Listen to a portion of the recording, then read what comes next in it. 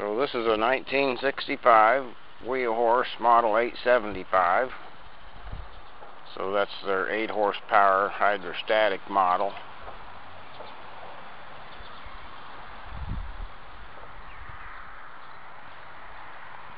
Has a Sunstrand hydrostatic transmission.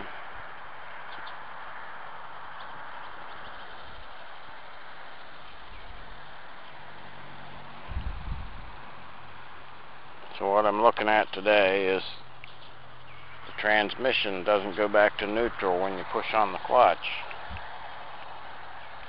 So with the hydrostatic transmission, as long as the engine's running, as long as you have this mechanism engaged, which that's disengaged. So as long as you have your belt engaged while this is running, you control the speed with this lever, just moving this lever forward and back. So I'm doing this without it running, just so you can hear me talk.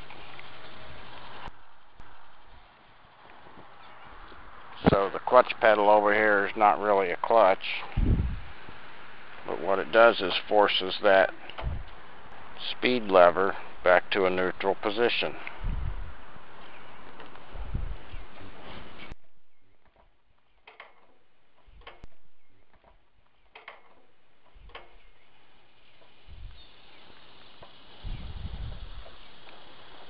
So here's the indicator. You can see it move while I move this lever. So if I push this forward, as if you're going forward, the clutch pedal, when I push the pedal, brings that lever back to a neutral position. Same thing in reverse. If I pull this back and then push the pedal, that moves that back to neutral.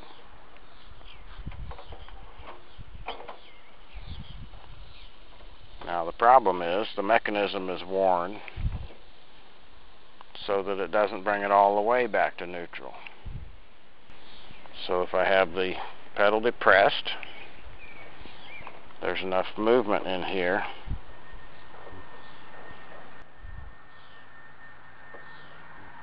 that will make the tractor creep forward.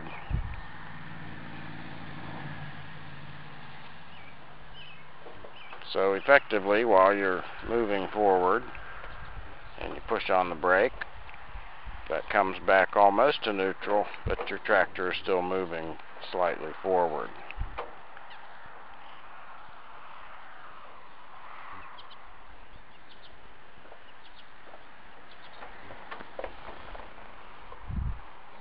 So to start these units, you want to disconnect your belt drive, and that takes the extra load off of the engine. Need to get the dog out of the way so you don't run him over. What are you eating, dog?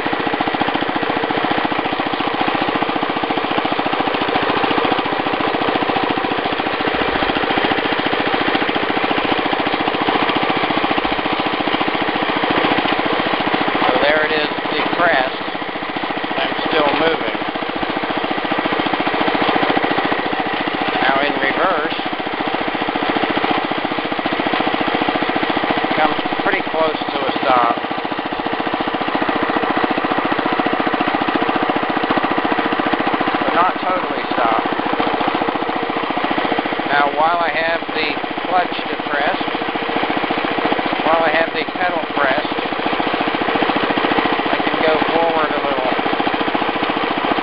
I can move back.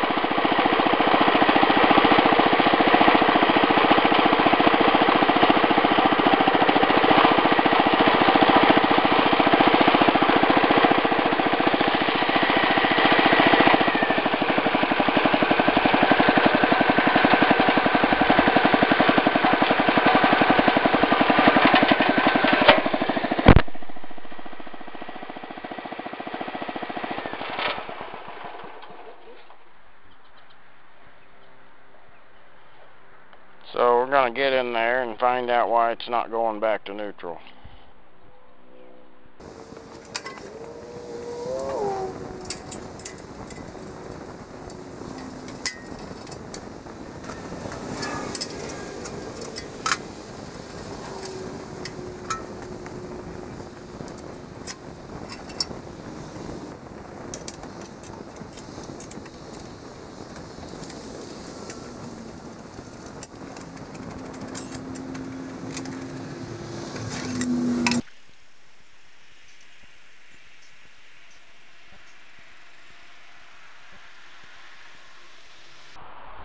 So we're looking inside the shifter area. And you can see when I move the lever forward, this part moves upward. When I go to the reverse, this part moves downward.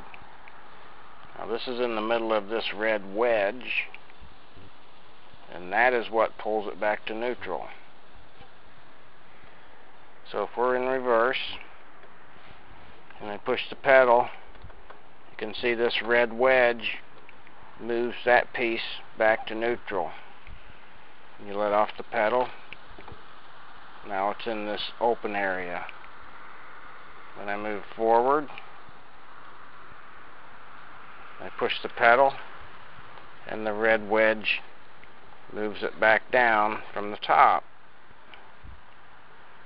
So when this is depressed, it should have that piece trapped in the corner where it can't move up or down. Now on this one, the piece that's in the middle of the wedge has enough wear on it that it simply still moves up and down anyways, a little bit, and that's why it'll still creep forward. It's not pulling it all the way back to neutral. Now we do have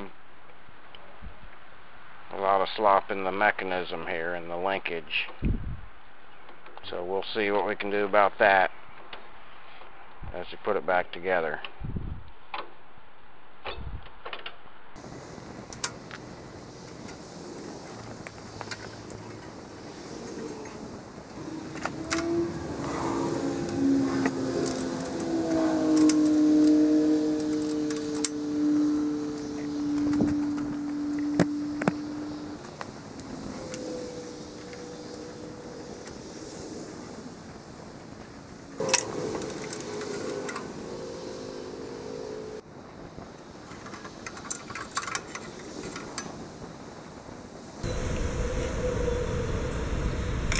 Now this is the piece that works in the middle of that wedge, and you can see a big groove worn in that part. Looks like the pin is welded from the back side, and we got a snap ring here. So it looks like they made this meant to be a removable piece, meant to be replaceable.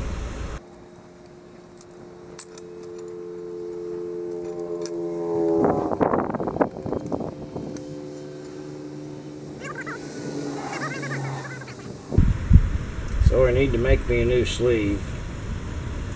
Use cold roll steel, so that's the part that wears, not the other pieces. These other parts seem to have some plastic bushings in them. Those still seem okay.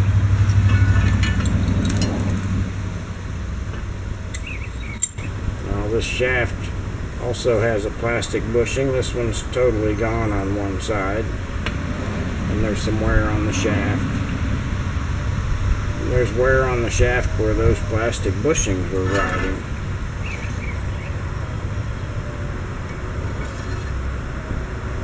So I probably won't make a new shaft unless I have to. Definitely replace this bushing and then make a new sleeve.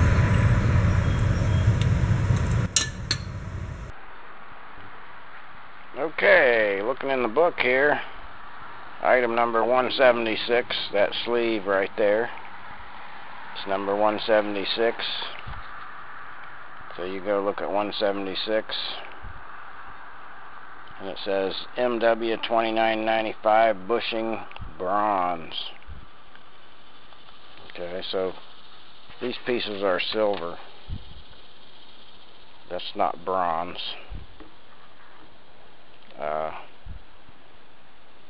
Plus they're magnetic. So this has been replaced with a steel, or maybe they didn't make them out of bronze all the time. I'm going to do some research on that part number, see if it's available. Probably not. If it's not available, I'll probably make another one out of mild steel.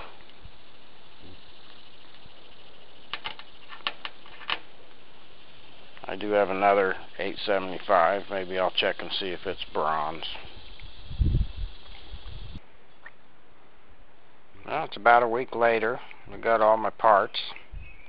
It was less than 20 bucks for everything, so that's not bad. Got two of these with a flange on one side. And I got two of these with a flange on both sides. And I got the bushing. So this looks like it's made out of the same material as the other one.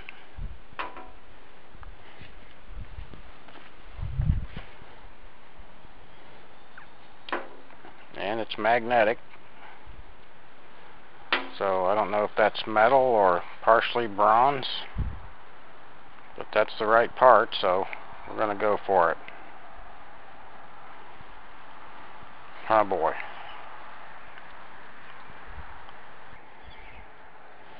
First I'm going to replace these flanged bushings.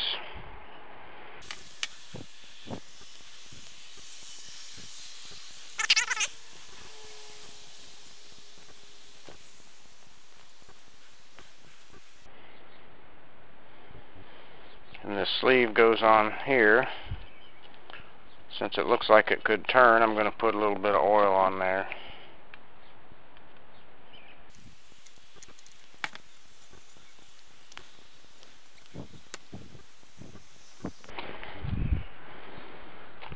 First I need to fish this piece through that hole.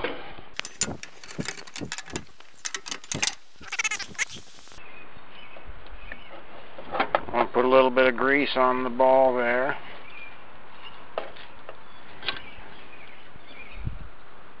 I want to put some grease on this roller piece.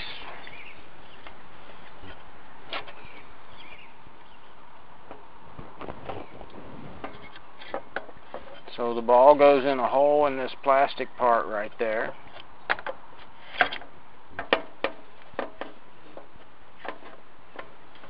And this roller has to go in that pie-shaped section.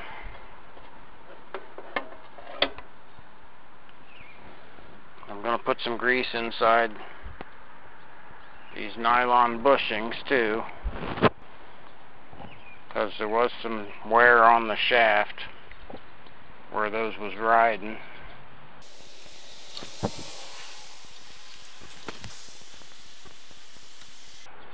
Put some grease on the shaft here that goes inside the bushings. And I want some grease on the end of the shaft where it's going to ride on the end bushings. Now these flanged bushings simply go in the hole. The shaft is what holds those in position.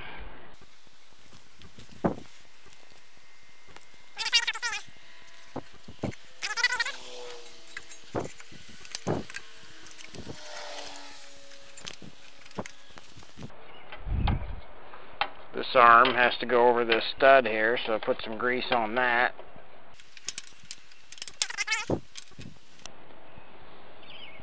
So this last bushing can go on from the outside after you get the shaft in.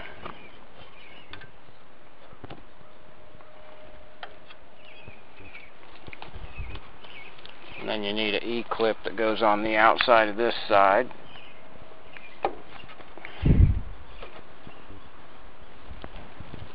So that holds the shaft in position.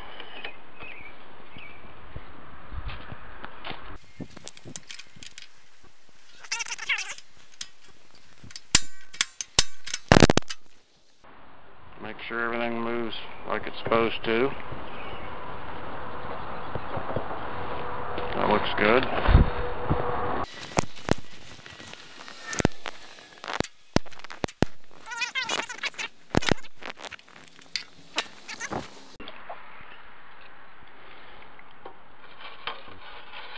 This plate slides in from the back side.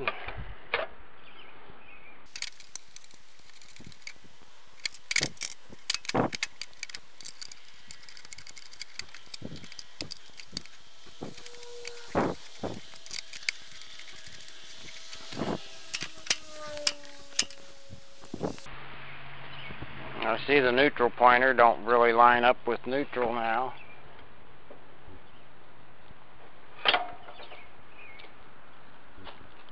I need to take that back out and readjust the pointer.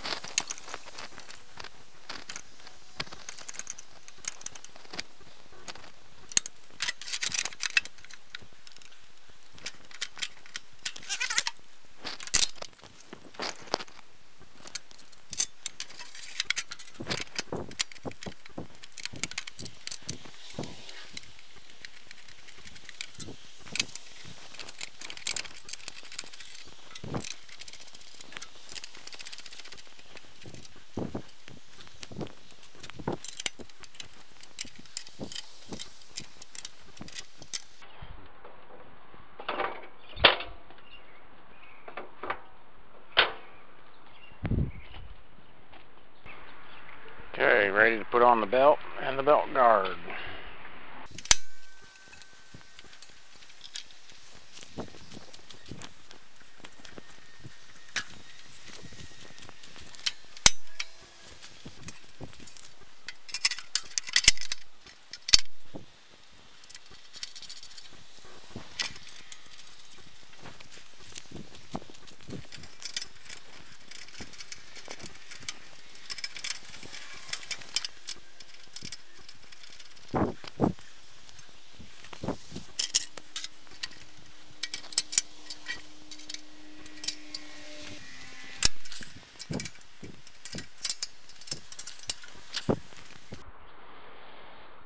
There's a guard that goes over this fan, but I don't have that. It didn't come with this tractor.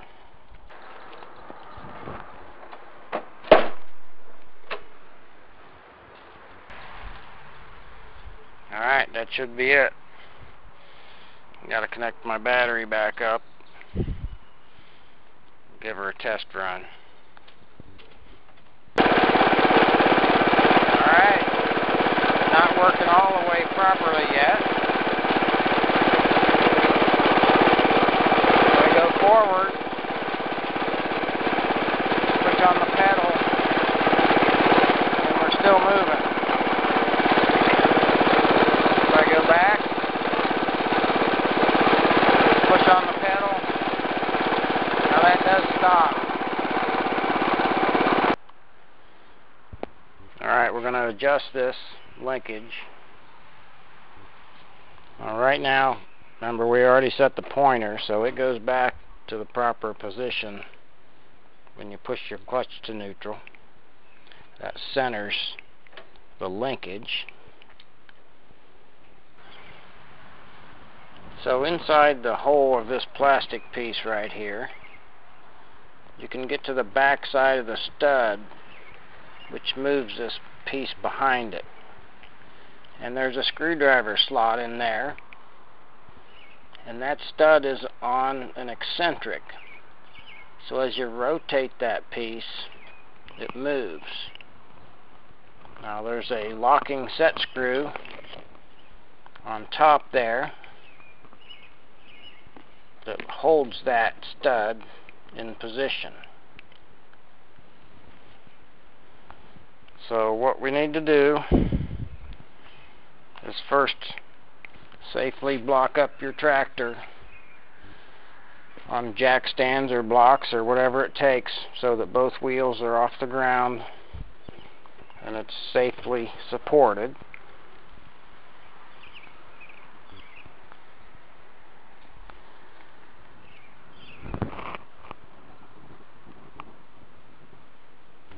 ahead and describe this because you might not be able to hear so well while it's running.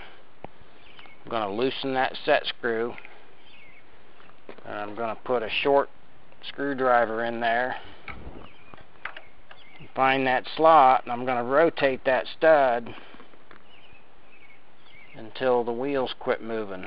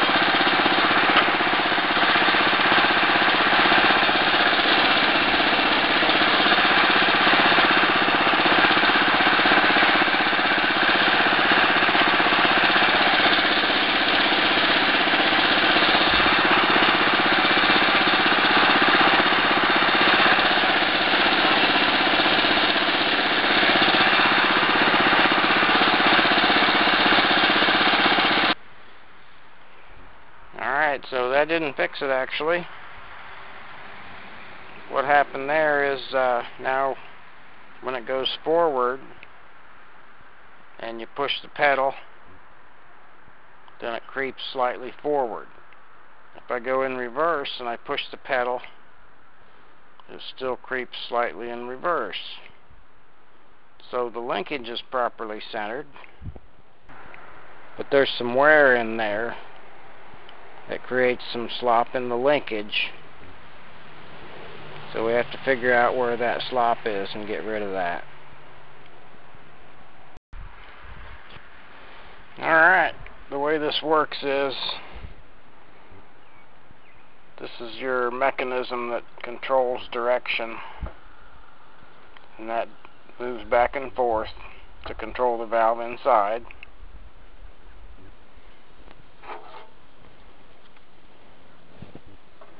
And then you have this plastic piece which goes on here and slides up and down in this block, and then this actuator, this stud right here, rides in that groove.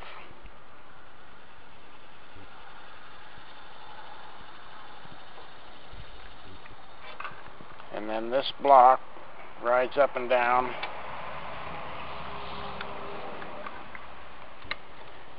with that actuator in the slot as this block moves up and down.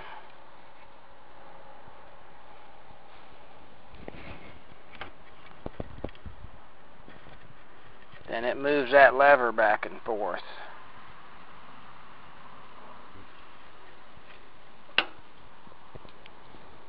So the part that moves this up and down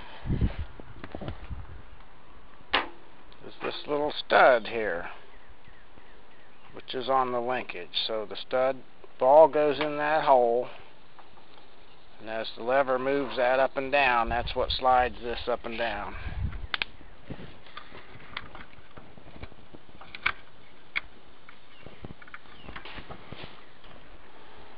So these are the pieces that are involved in the linkage, and neither one of them are available anymore from Wheel Horse or Toro. Toro bought out Wheel Horse. So none of these parts are available.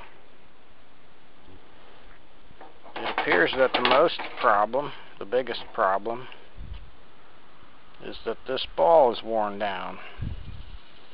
So that's what goes in this hole. It slides up and down. So it does have a good amount of wear on it. Somewhat surprising that this metal ball wears faster than that plastic. But lucky for me, it's easier for me to make a new stud with a ball on the end of it than it is to make this plastic piece. I'd have to make that out of aluminum or something if I was to try to make that.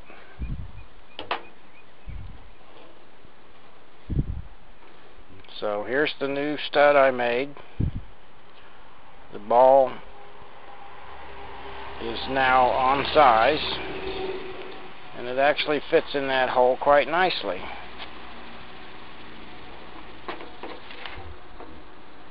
It's got to be able to pivot back and forth as that plastic piece slides up and down.